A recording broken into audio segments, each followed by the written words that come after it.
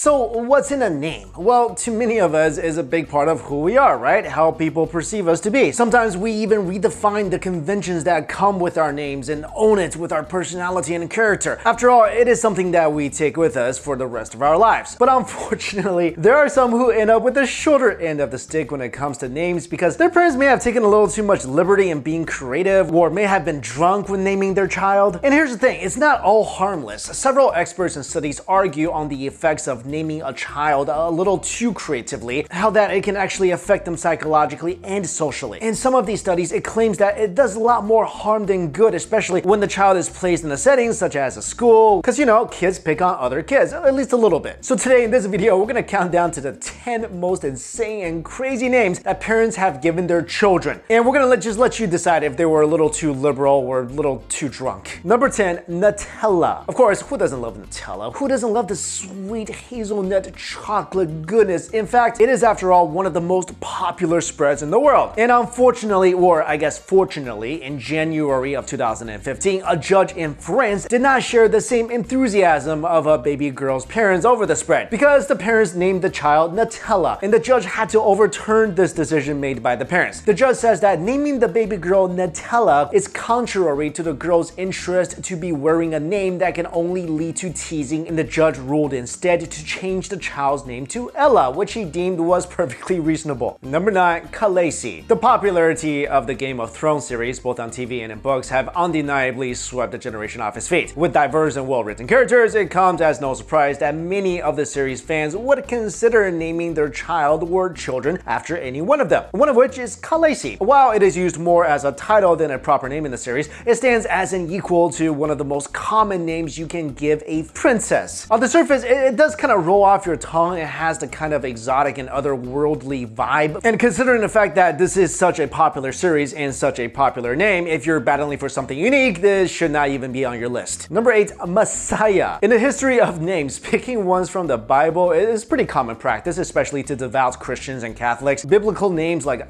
Joshua, Elijah, and Mary are widely acceptable in almost any country around the world. After all, who would not want their children named after saints and holy individuals? However, in 2003, a Tennessee couple may have been a little overzealous when they named their child Messiah. This all happened in the middle of a messy divorce. The couple were arguing about whose last name the child should have, and seemingly a simple issue that can be easily resolved by the judge. However, it took a turn for the interesting when the judge had discovered that the child was given the first name Messiah. The judge then stated that labeling this child Messiah places an undue burden on him that as a human being he cannot possibly fill, pointing out that the word Messiah is a title that is held only by Jesus Christ. Fortunately for the parents, and maybe unfortunately for the child, the appeals court decided that the judge had made his ruling based on his own religious beliefs. So the court then decided to allow the parents to keep the name Messiah for their child. Number 7, cyanide. In 2016, a Welsh court had one of the most bizarre cases to have ever been presented to them after social workers became aware of a terribly poor choice in names given to fraternal twins by their mother. She was asked by the judge why she had named them Preacher and Cyanide. While Preacher was an odd choice, the judge found it as a perfectly acceptable name for a male child. On the other hand, Cyanide was a bit far-fetched to say the least, especially naming a little girl after one of the most dangerous poisons known to man. It's a little dark and maybe a little damaging to the kid as she grows up. And when the mother was asked why she decided to name her little girl, you know, Poison, she replied that it sounded pretty and that it was the poison that killed Hitler, which she thought was great. But after it was found that the mother had a history of mental illness, drug abuse, and abusive relationships, the judge revoked the mother's right to name any more children or to care for them. As a result, she lost custody of all her children. Number 6,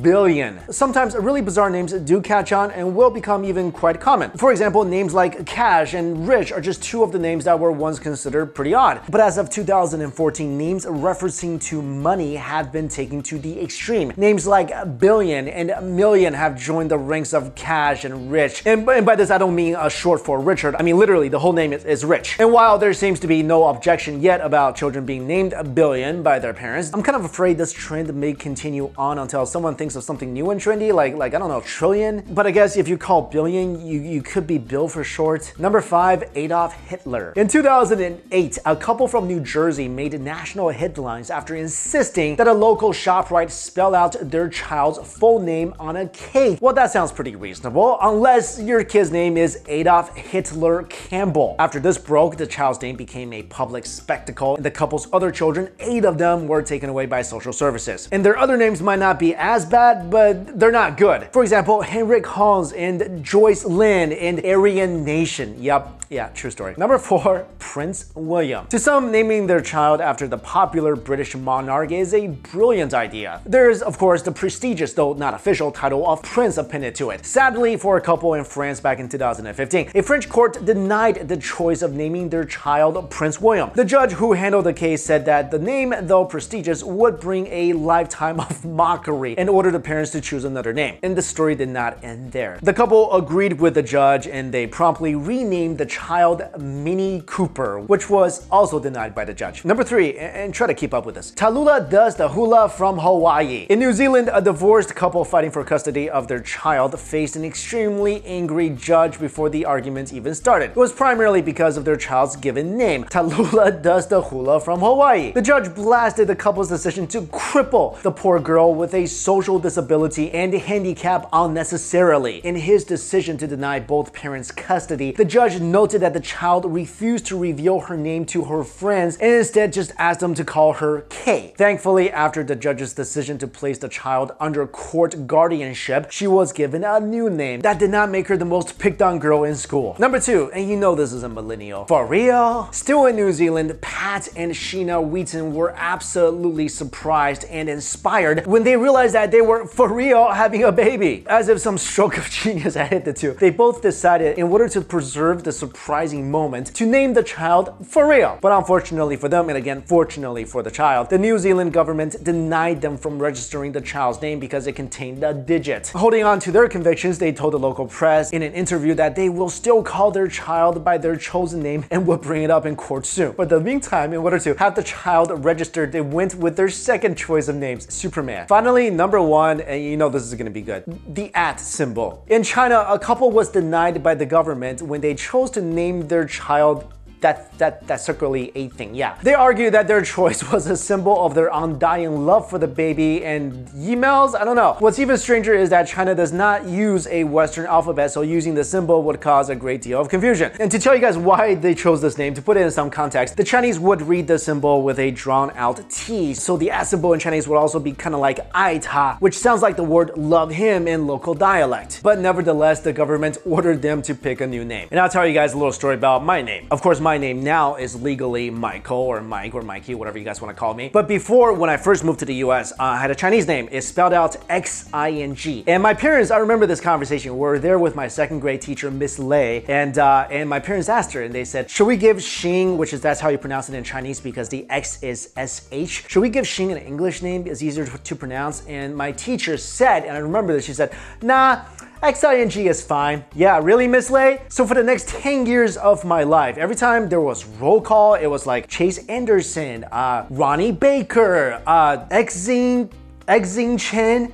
And then everybody in the class would just be like, where's Xing? Where's this Xing guy? And I had to be like, it's Xing. And for some reason, why is this? Why can nobody say, repeat after me, Xing? Is that really hard? Nah, not that hard. I mean, it kind of sounds like the name Shane, right? But then the teachers, for some reason, just cannot say that word. So every time they'd be like, Xing, and I would say, no, it's Xing. Xing? No, Xing. Like Xing.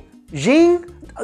Okay, you know what? Call me whatever. And this really did not help when crossing signs started appearing across the country. And yeah, that was just a whole other nightmare. But anyway, that's all in the past and did no damage to me at all psychologically. It's just that every time I see a crossing sign, I wanted to go up and punch it. Anyway, guys, hopefully you enjoyed this video. Thanks so much for watching.